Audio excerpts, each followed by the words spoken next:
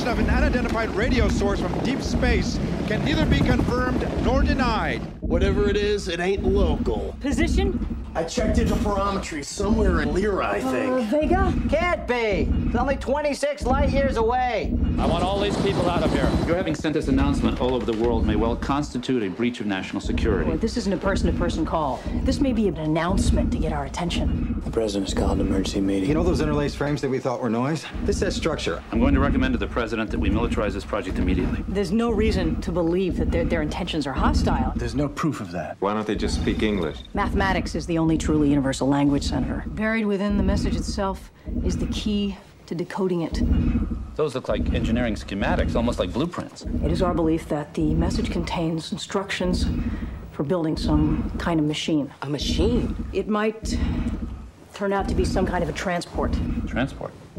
The fact is, you don't know what it does. It could be anything. Nobody's saying this isn't dangerous. They're gonna build it. Who gets to go, though? It's complicated, Ellie. Who gets to go? By doing this, you're willing to risk your life. You're willing to give your life and die for this. Why?